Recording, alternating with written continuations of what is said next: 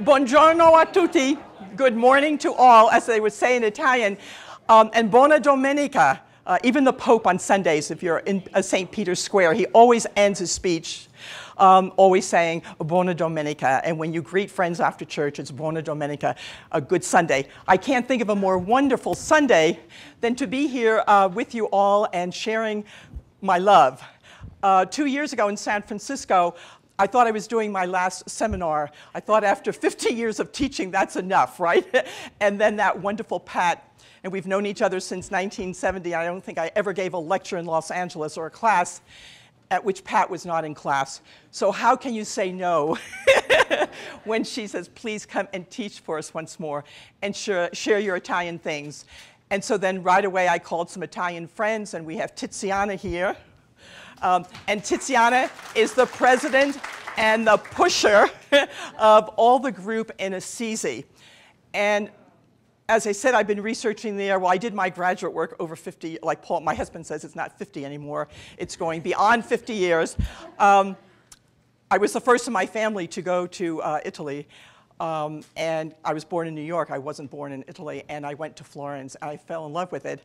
And I've been going back ever since as often as I can and taking many wonderful stitches with me. And we have just incredible times. And 20 years ago, things were kind of going downhill, and it was very hard to even find a book written about Italian needlework. All the books I did my research from were over 100 years old in Italian. And I have to say today, all of the young people, and they are involved because just like us, we have to work with our hands, the busier our life gets. And then they discovered that they are very good at writing and designing and putting to books. So now there are wonderful books out, many of them in English. I keep encouraging them to do them both in Italian and English. And then there are people like Tiziana, and she's from Assisi, and she has a wonderful group, and they're active, and they're all over the place demonstrating and teaching. And this is probably their third or fourth time they've come to EGA, so we're thrilled to have them. And then I want to thank my two angels. The one on the floor is Janine from Canada. I keep them right where I need them, right? and Janine's been wonderful, and I love doing PowerPoint and all these things, but it's nice to have younger people who are really with it, with the computer. And Janine also does a wonderful Italian blog. Okay, Italian Needlework, and if you want to know what's happening in Italy, you must read her blog. And then in her spare time when she's not working and working on the computer, she's also helping translating books and writing them.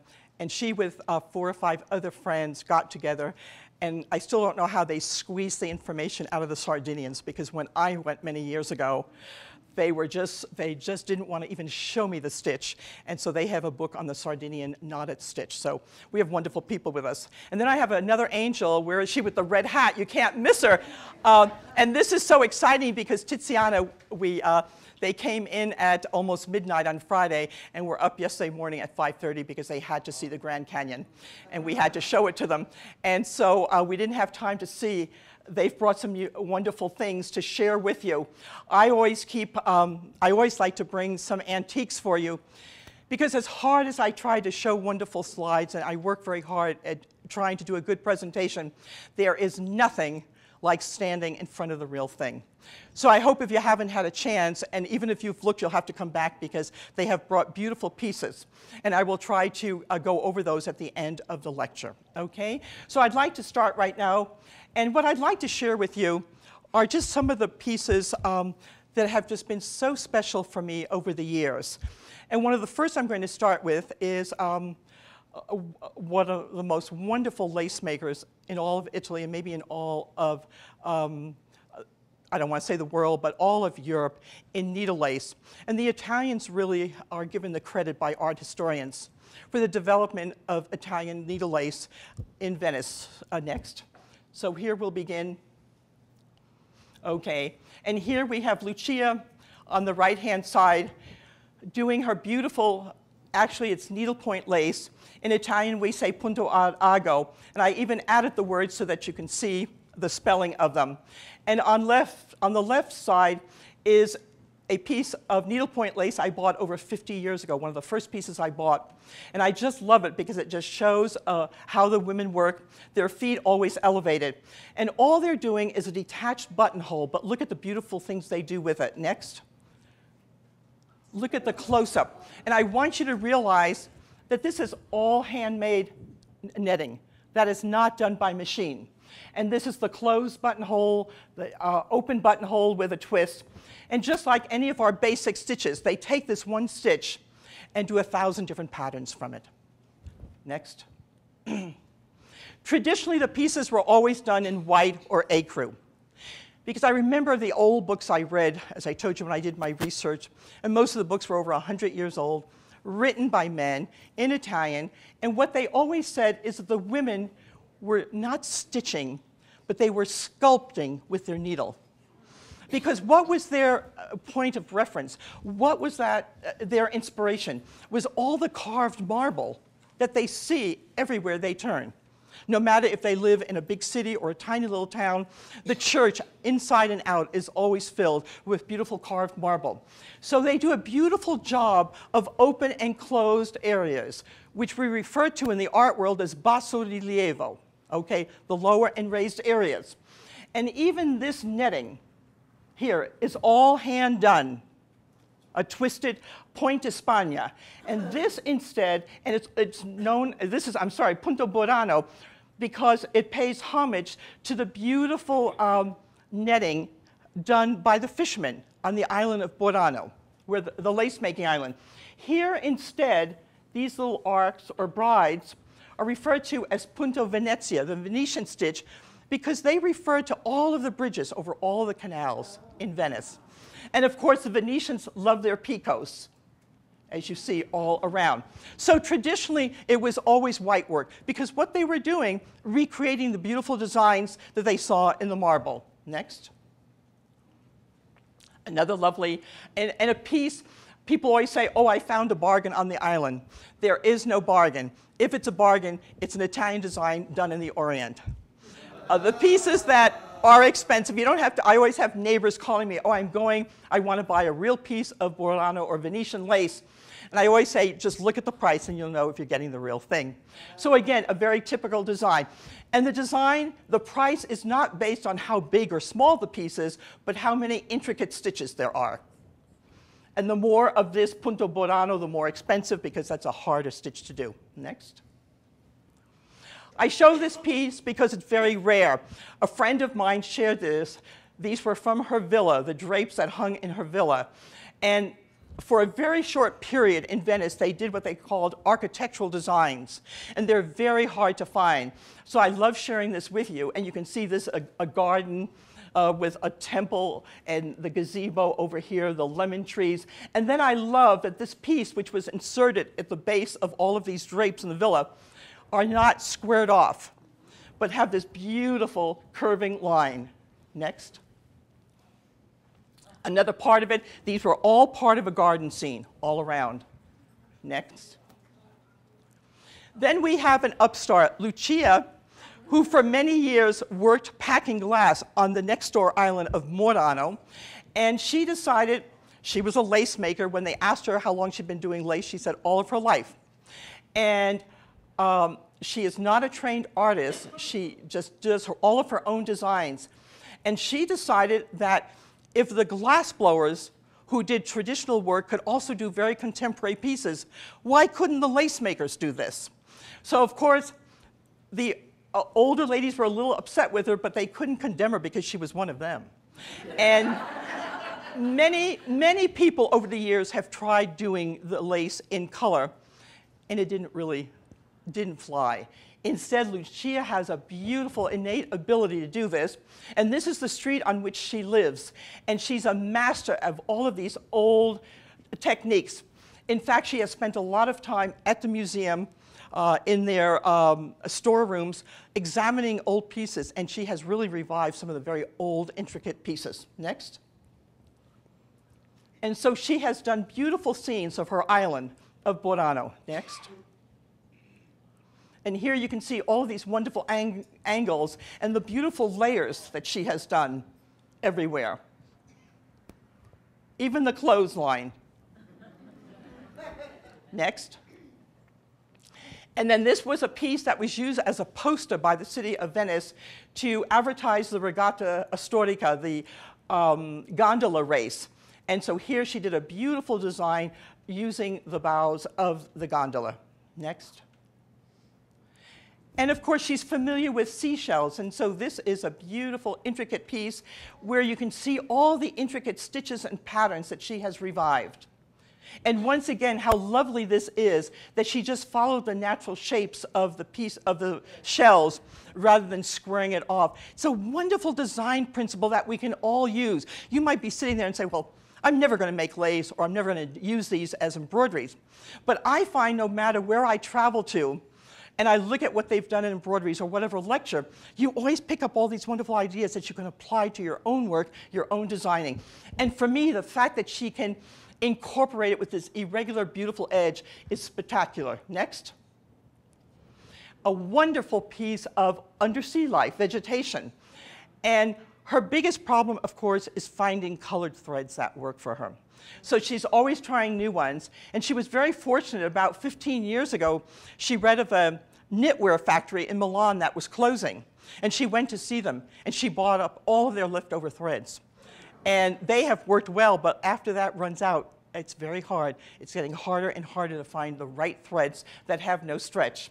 But once again, in this piece, it shows you her vocabulary of stitches and the intricacies of these beautiful stitches, all based on one stitch, the detached buttonhole. Next. A very special piece. The protector of the island here is San Martino, Saint Martin. And this is at the time in which he meets a beggar and slashes his cloak and gives half of his beautiful cloak to the beggar. And what I think is so spectacular, look at how she chose to do the beggar versus the knight, Saint Martin. And even though they don't have faces, they express so much just through the stitches she has chosen. And then the horse. Don't you feel like he's ready to gallop off? And then I have to keep reminding myself, it's done always with one simple basic stitch and many, many variations. I'm sorry you can't see the whole finished piece on this. I am never taking these photographs in the most ideal situations. This one I remember was over a pillow to get something dark on it. But the top of the piece is not squared off. Again, it has points representing the points of the Church of St. Martin on the island. Next. And of course, the most famous holiday in Venice is a very elegant Carnevale. It's not the wild one that's here in New Orleans. It's a very elegant one. And one time when I asked some of my Venetian friends, why is it so elegant? And they go, because Venice is a very elegant city. And so Lucia, this is her first one she ever did in Carnevale. And she has always tried to pay homage to the traditional lace. So here you see the Doge's Palace in the typical white work.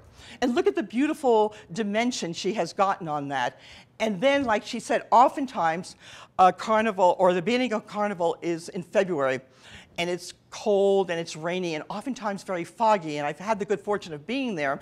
And you're walking through the streets and it's very foggy. You can hardly see ahead of you.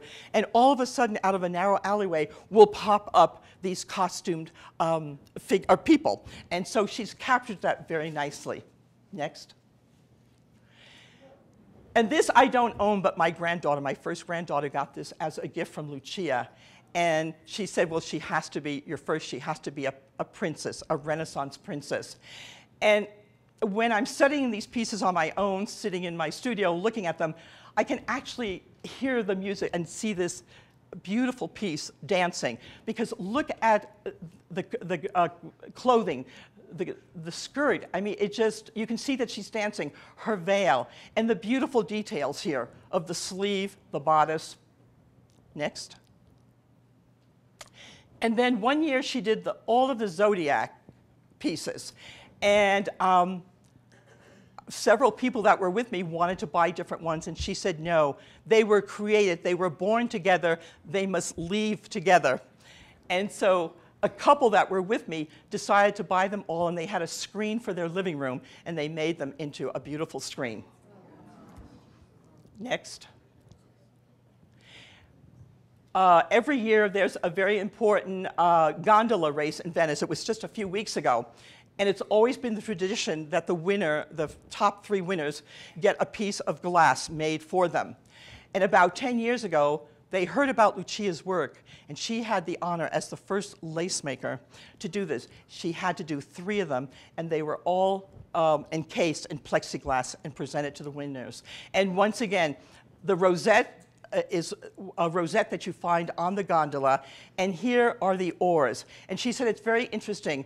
All of her lifetime watching the race, there's always a whole group that vie for first place, then a few that come after that, then there's a long wait, and the stragglers come at the end. So that was the reason she designed it that way. Next.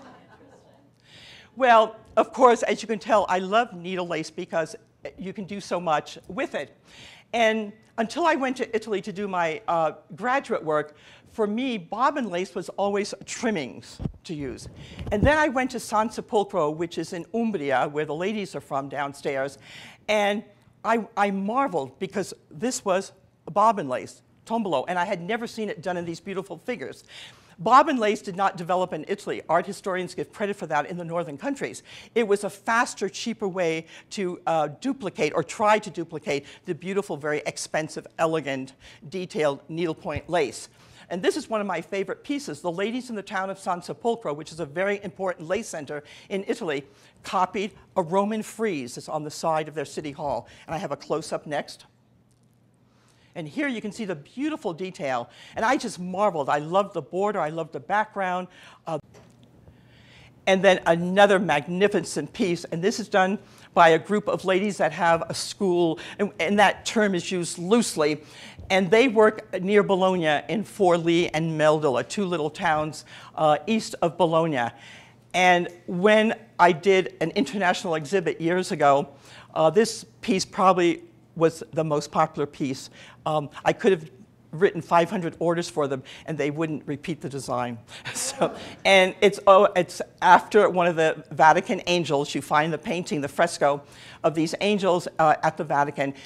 And to me, this is exquisite, and I never knew that bobbin lace could come to this height. And they've done a lot of gold, and gold is difficult to do, those of you who do bobbin lace. Next. A little more detail, right, to show you the movement.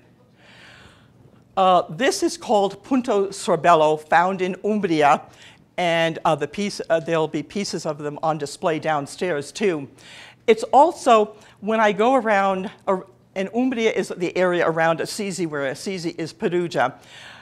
When I'm showing the pieces around, the locals call it Punto Pisciello, because that was the name of the villa where the young ladies around 1900 would go to learn how to do this stitch.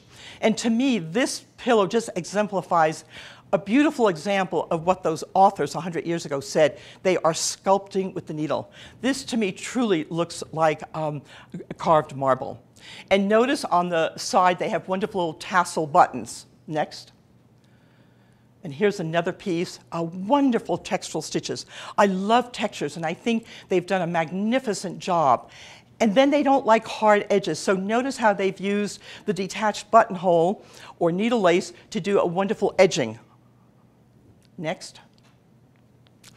And I just love this piece, and I still haven't mastered all the stitches, so I'm not ready to teach this, but I just think this is such beautiful work. Very dimensional. And again, things like this or the edgings that you see, how can you adapt it to the work that you do? It's wonderful, the combinations. And they aren't really doing new stitches. It's the way they use the old stitches in new ways, looking at them in new ways. Next. And of course, I have to talk about punto tagliato, or cut work. And I remember my grandmother, who was from Italy, from the Sorrento area, would have all of these beautiful nightgowns. This is one of them. And they were all done in beautiful cut work. And of course, when I was little, I didn't even know what the word trousseau made. But as a young girl, she had to make her corredo, or her trousseau. And years ago, in some of the very chic seaside areas of Italy, the young women would go to their grandmothers and get all of these beautiful linen cutwork nightgowns, and they used them as beach dresses over their swimsuits. Very, very elegant. Next. And this is an incredible piece I wish I could tell you I owned. I was giving a lecture in Hawaii many years ago, one of many lectures there at the museum in Honolulu. And afterwards, a lady said, "Oh, I would love to meet with you tomorrow because my aunt from Boston has this beautiful outfit," and she passed it on to me. And this was part of a walking suit, linen walking suit, white. The skirt was plain and midi length, and the jacket, again, does this not look like beautiful carved marble? And look at the beautiful balance of open and closed areas, the cut work, the raised work, the reticello. And again, look at the edges on the cuffs and around the border and around the collar. Didn't leave it plain with just a hem, but they go just that one step further to make it more elegant. And all hand buttonhole. That wasn't done by machine. And right after that trip, or a few months later, I was teaching in New York City. And I'm originally from New York, and so I always go to the Met. And I was downstairs, and they had an exhibit. And what was the exhibit on but 19th century white suits, and many of them were similar to this, not the same, but very similar. But this is truly a masterpiece. For some reason, the lady didn't want to just give it to me, but anyway, it was in good hands, and she appreciated it. It's beautiful, and I'm thrilled to share it with you. Next.